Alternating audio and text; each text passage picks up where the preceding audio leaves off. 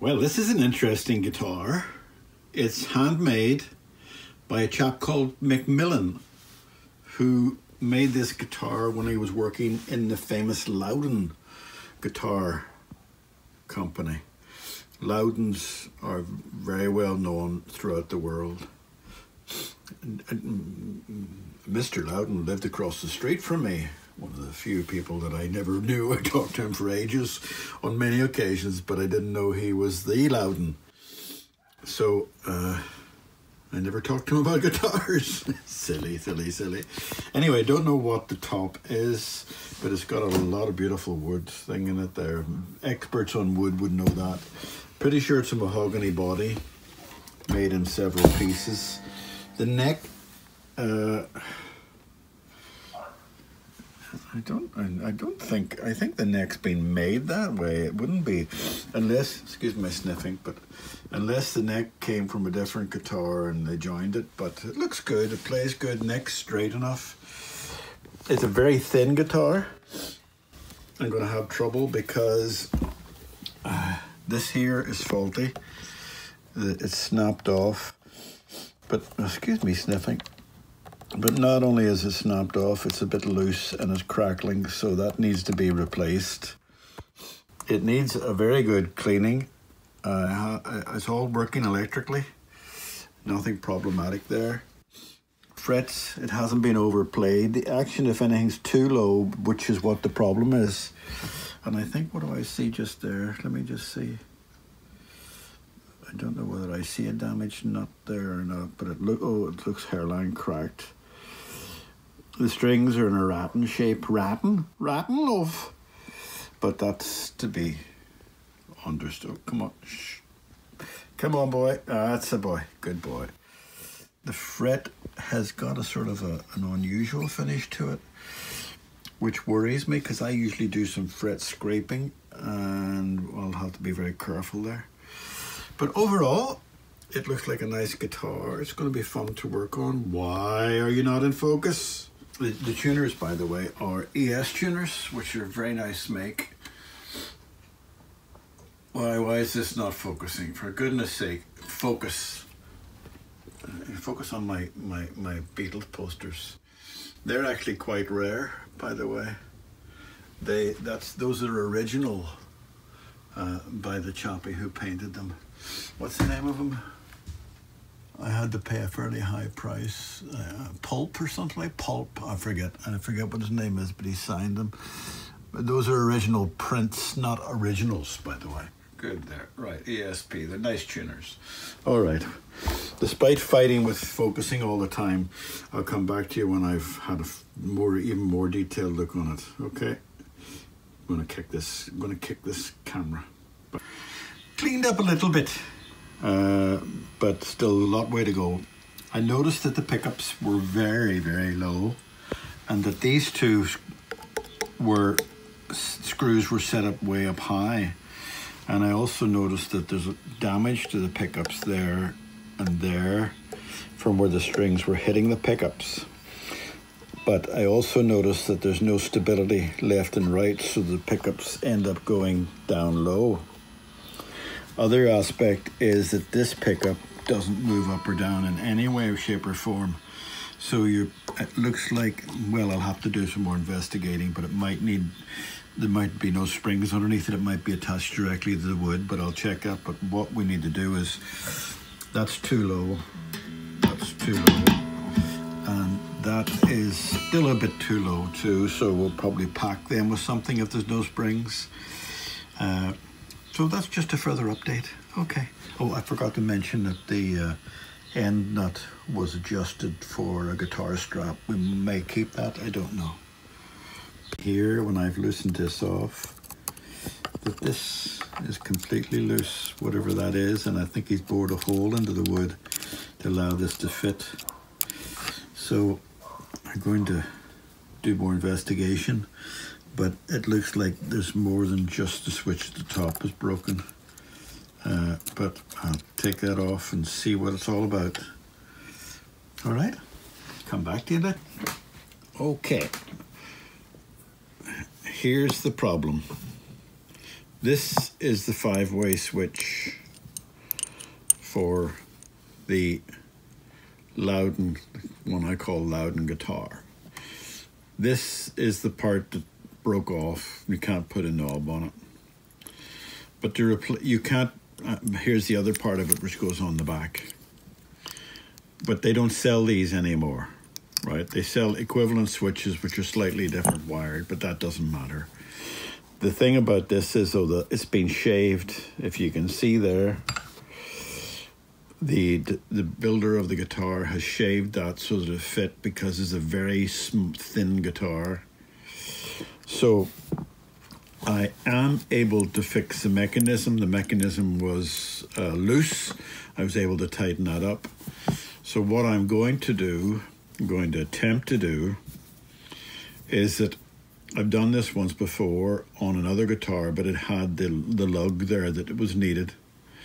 So I was able to create a epoxy resin shaped knob out of milliput epoxy resin. I think I showed it to some of you the other day. I'll show you what it is. Let me just see.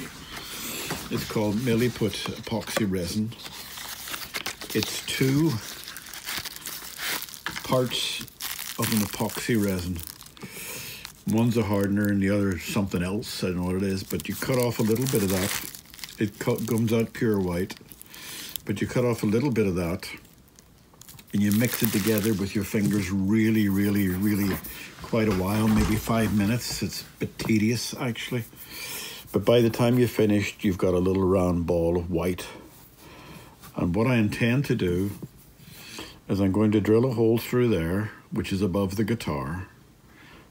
The guitar wood comes there, but I'm going to drill a hole through there.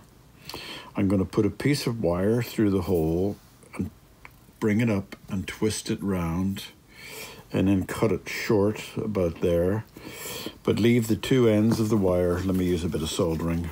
Say one end of the wire is going to be like that, and the other end of the wire is going to be pointing the other way. Only a tiny fraction. Now you're talking in small millimeters.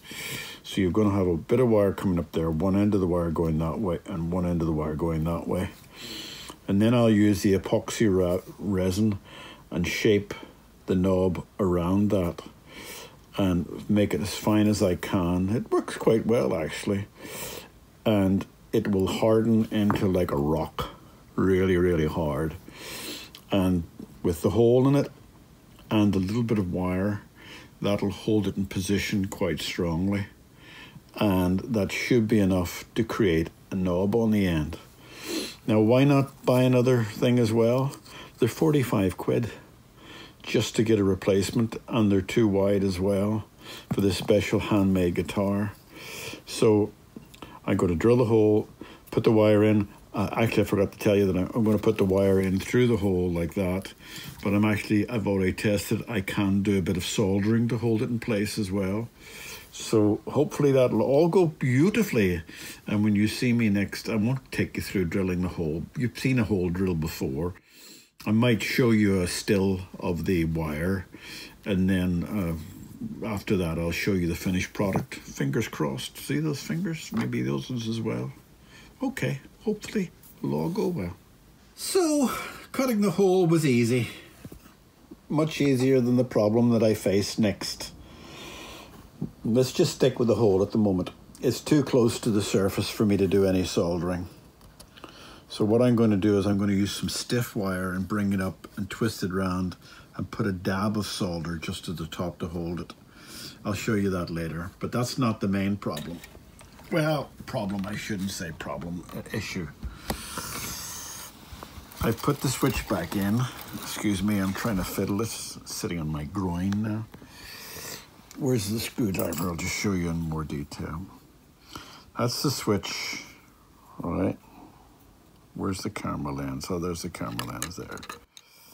And do you see that little thing down there? That is a shaft that goes right through, and it's screwed onto them. And I've discovered that why it became loose is because the thread had gone in it. So I managed to put it back in and put a touch of super glue on it, and it's working, but it might fall off again someday. So what I'm going to do is between Millie put again, between there and the guitar, I'm going to put a blob of the epoxy resin again, and that should hold it forever, whether it comes loose or not. If there's nothing down there, if the epoxy resin sits there against the guitar and there, it doesn't matter as long as it sits there and stays there, and that should hold it up against it if the super glue doesn't hold it. So that's the plan. I'll show you it when it's finished.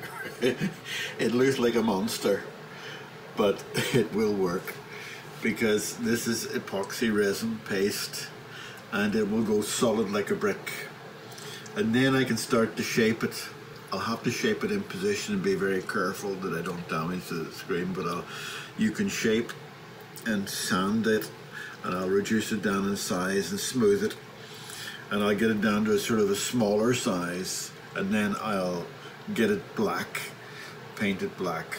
I see, actually, well, we'll see how it looks because white might actually suit that guitar better. Well, we'll see. Anyway, but it looks a bit of a what do you call it? One of those Stonehenge monuments, but it will be shaped down. All right. Okay, this is the knob that I created. I've been through all the processes.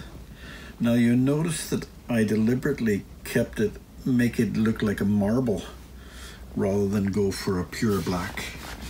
It's a little bit bigger than a normal knob, but that marble effect gives it something special for a handmade guitar. Let me just go around this again, let you see it from this side. Now, it's had one coat of gloss on it, and it'll have another coat of gloss before we're finished. Up this guitar, I've set the pickups because they were all over the show. There's no springs in the front pickup, it's a bit of foam beneath it. The brass bridge is a great idea because it resonates the sound great, but it's an awful thing to try to, after about 3 months it goes all dull and awful. And this kind of particular bridge too is just full of little holes which are hard to clean. So I have the brass height adjustments steeping, and they'll need to be polished and cleaned. They were all stiff as well. But now I've got the knob on the thing and everything's working, the electrics are working. I'm going to start working on the frets, because the frets are actually quite stinking. They're actually big thick globs of something on it. I think you can see that there, and they're the whole way through it. It's been a well played guitar. You see those globs? Those frets have been cleaned and scraped, and they're nice and smooth. But the other frets, if you see, they've got dents in them and like sand, but these are now smooth. So when I finished, I'll oil it and clean it, but that's my job now, is to clean it. All right, I'll not bore you with clean. To show you this, there's quite a bit of play on the frets where they'll have to be worked on and cleaned up a bit, but I'm not going to go crazy on them. I'm just going to bring them down a bit because they're not the most thick, they're not the thickest frets, so I'm just going to smooth it down a bit. That's the frets almost cleaned. There's still some roughness to smooth down. Yeah, I don't know what kind of wood that is. I don't think it's rosewood. It's got to be something else. But then again, I'm not an expert on wood. I don't care what type of wood it is, as long as it works and plays well. I just don't like the idea that looks rough, but it's actually quite smooth. But that's all nice and clean. And the next shot you'll have of it will be after I've polished the frets down a little bit and then oiled it, and you'll see it'll be beautiful. It'll be beautiful. All right, nice clean fretboard, nice and smooth. Frets have all been polished and brought down. Everything nice and clean and level. The neck is perfectly level. I tend to like a little bit of a bow, but I'm going to leave the neck perfectly level to give this super fast play. If it doesn't work, then Too bad. Now you can hear my music in the background, but it doesn't matter to me because I don't monetize my videos, so they can do what they want. All right, bye-bye.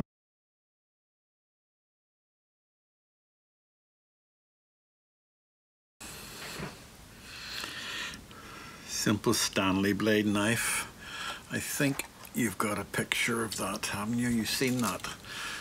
Someone had drilled a hole in it, put a screw in it, and put the guitar strap holder there and left an ugly hole. Now I've filled it and stained it to the color that's closest to match the guitar. Once I'd done that, I'd filled up the balance with super glue, and now my intention is to bring the super glue down flat. You can't use sandpaper on it at this stage because you'd sand away all the edges. So I'm going to use a blade.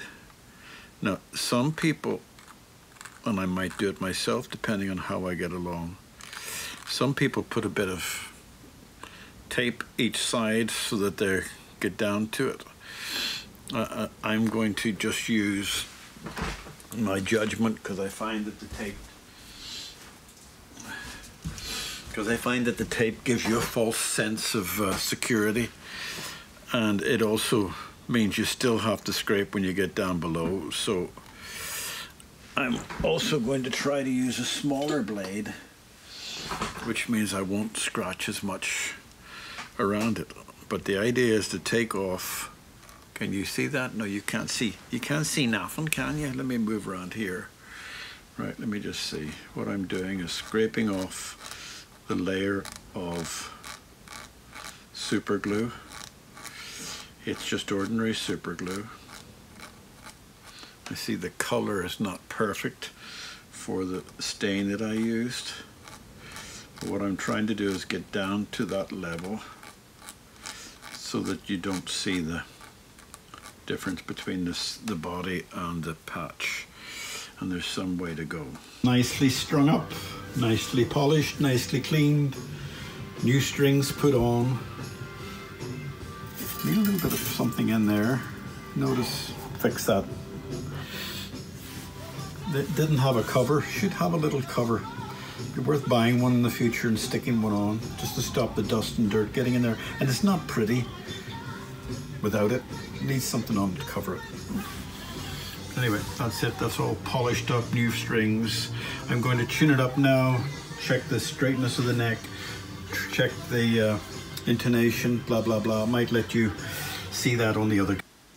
Well, I had to switch off my music because it was Gregorian chanting, and I think you probably think I'm some sort of weird freak if you hear Gregorian chanting, but I just love the melodies. But anyway, I also need to switch it off to get this into tune.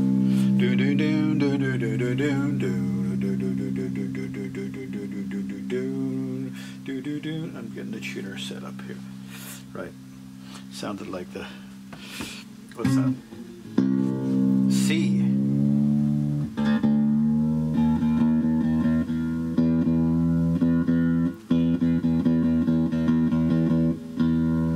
Want to get it close. Notice there's two necks on the bench.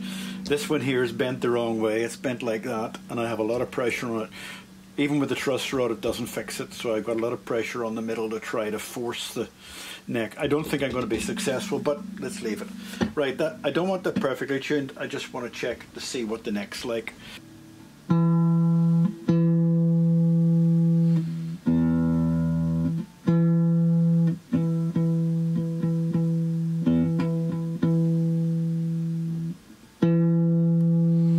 Pretty good. I'm going to do the rest, not bore you to tears with that. Okay, what we have here is can't remember the name of the guy, Ernie McMillen, handmade guitar. Ernie McMillen, is that the right name for the guy? Ernie McMillen works at Avalon now, but he used to work for Lowden Guitars. And this, I believe, is one of his early ones, one of his early made ones when he was at Lowden's Guitars. It's a obviously a solid body.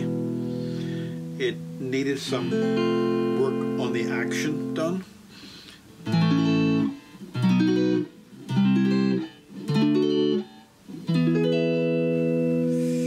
Intonation was miles out.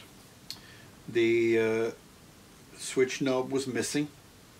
Pickup heights were terrible. String heights were okay when they first arrived. They're done now.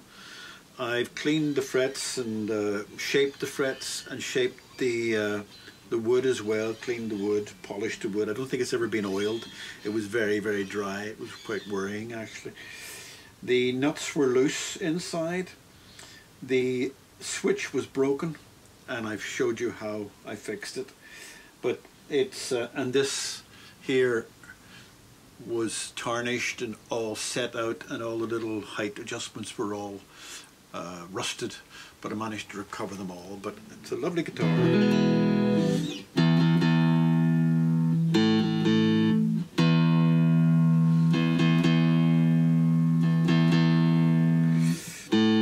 Brand new strings, hard to keep them in tune.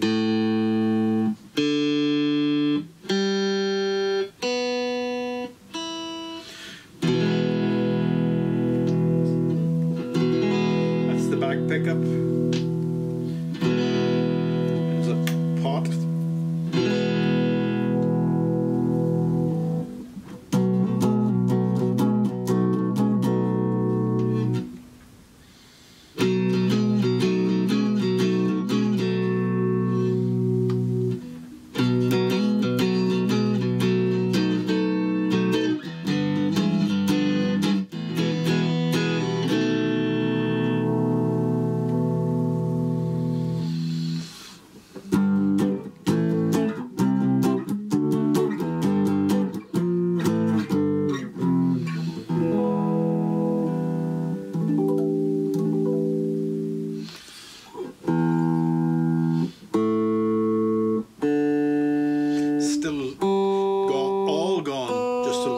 Flat, just with me playing, and they're brand new strings.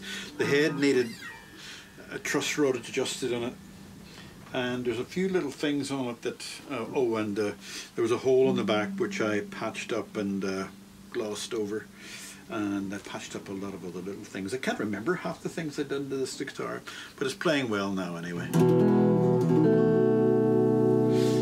If I was making this guitar, which I'm not going to be making this guitar, I would change a lot of things on it. But it must have been an early one of his, and it's very, very good. It's probably worth more money because it is one of his. It's had a good polish here, but it's a great little guitar. And that's it. Goodbye.